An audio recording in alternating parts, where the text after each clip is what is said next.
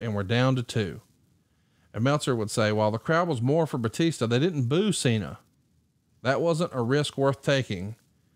And here's why we're all here. Meltzer would write, in actuality, the Royal Rumble finish was botched.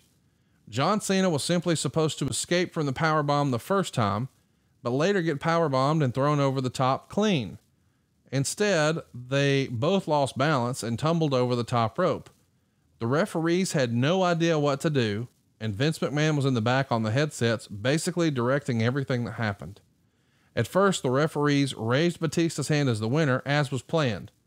When it became clear that Batista actually hit the ground first, Vince ordered the referees to do the tie finish, with the SmackDown referees calling it for Cena and the Raw referees calling for Batista. He then said he was coming out, and that explains why no music was cued for Vince. So let's walk through the first part. Is the way he broke it down pretty much the way you remember it was supposed to be? 2 power bombs, the second one goes out clean, and they just lost their balance, and here we are. Well, Cena was supposed to go out. I don't remember all the machinations up to it, other than John was slated to go out by Batista at the end, and they just both went over at the same time. What goes on at Gorilla when they tumble over? Well, fuck. That's what goes on. It's like, okay, let's see who hit. Maybe Cena hit first, therefore Batista wins, and you're good to go. And I think Dave hit first. So it was like, okay, well, can the argument be made that they hit at the same time? And all this is happening in a matter of seconds.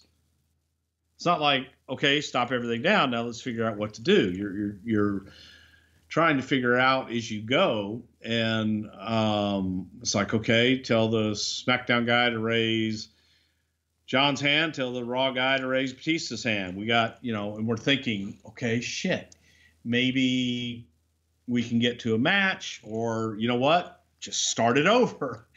And before you know it, Vince is out, and Vince is headed down to the ring to figure it out. And I don't know that we necessarily had exactly what we wanted to do before Vince went out, because Vince just bolted out and went to the ring.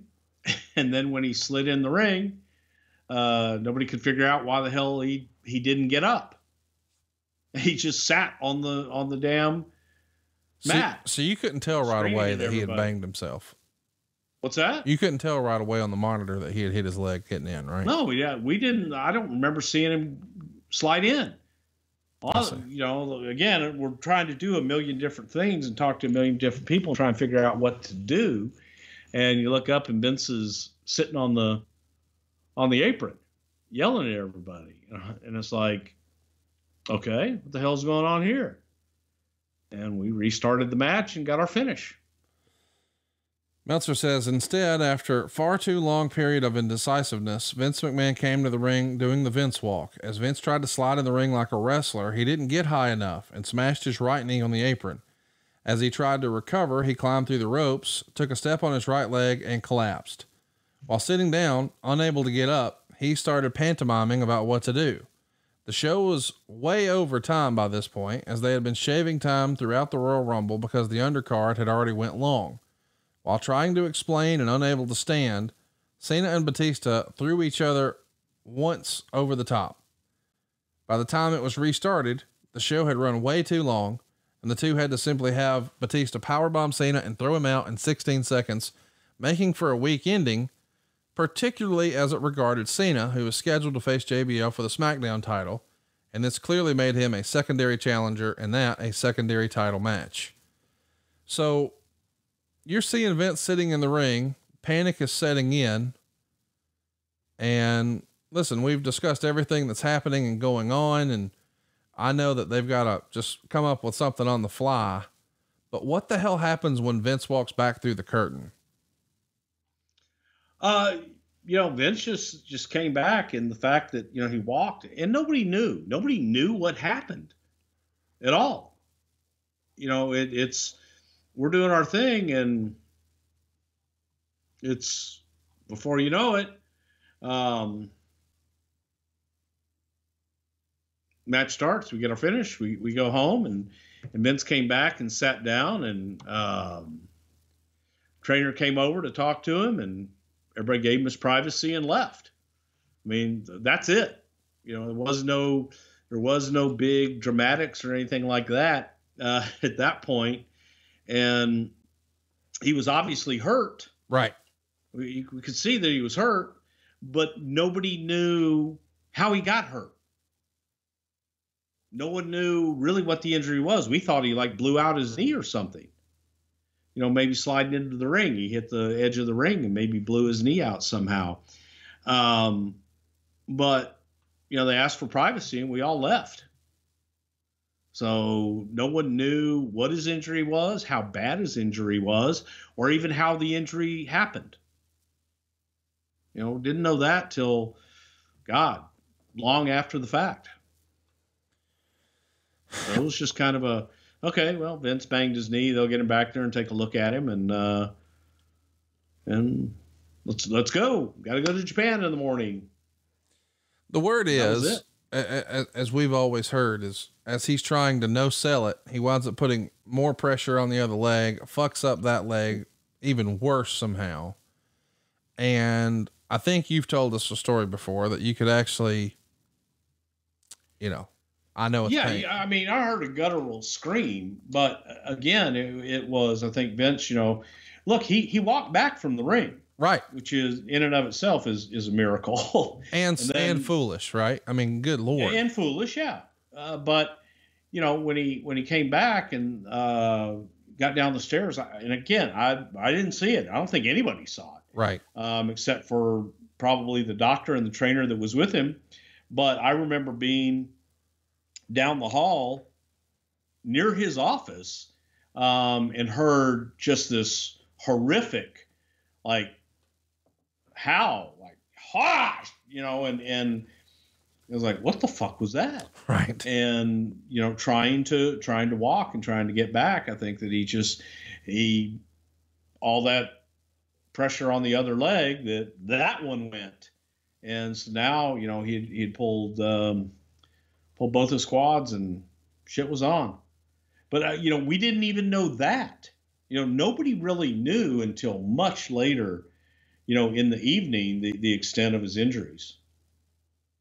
And really at that point, all we knew was that, hey, he's going to go and have this looked at, and probably going to have some surgery. So he's not going to go to Japan. And you guys have a good trip. So nobody knew until long after the fact that he had torn both quads and was in a great deal of pain, because everybody's like, he was walking, you know, because I don't ever want to experience it myself, but I can only imagine, you know, trying to do that. I doubt I'd be able to walk. Meltzer would say, and what may be the most important story, McMahon's noticeable aging has become concerning. It was never something talked about, and now barely a day goes by when somebody doesn't bring it up. McMahon turned 60 in August, but the past few months, there was the first time you really ever heard people talk about what happens to the business after Vince. It's a scary proposition, because for all the positives and the negatives that can be said about the person who is ultimately the greatest promoter in the history of this industry, and at many times a creative genius, you'll find almost nobody who understands wrestling who isn't very concerned about pro wrestling when in the US when he's no longer in control. And here we are 17 years later, and Vince is like a fucking bionic human on some level, because he's still going. I mean, I know we're both tickled that he's still going, by the way, but hypothetically, would you have ever imagined he would still be doing WWE in 2022? Yes. It's just hard to imagine Absolutely. him not doing it, right?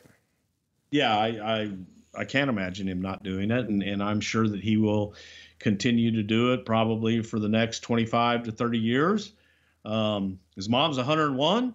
Oh, wow. Yeah. And still going. So, you know, he shows no signs of slowing down at all. And he's a freak of nature, and it's hard to imagine it ever without him. And I don't think that we'll have to imagine it without him for a long, long time. So you don't buy into the rumor and innuendo. You think this is the Vince McMahon show for the long haul. Yeah. It's just amazing to me. Hey, it's Conrad Thompson. Thanks for checking out the podcast here on YouTube. Be sure to hit the subscribe button and the notifications bell so you get a notice anytime we upload some new content. And go save yourself some money right now. If you're in a 30-year loan or you have credit card debt, it's not a matter of if I can save you money. It's a matter of how much. Find out right now for free at SaveWithConrad.com.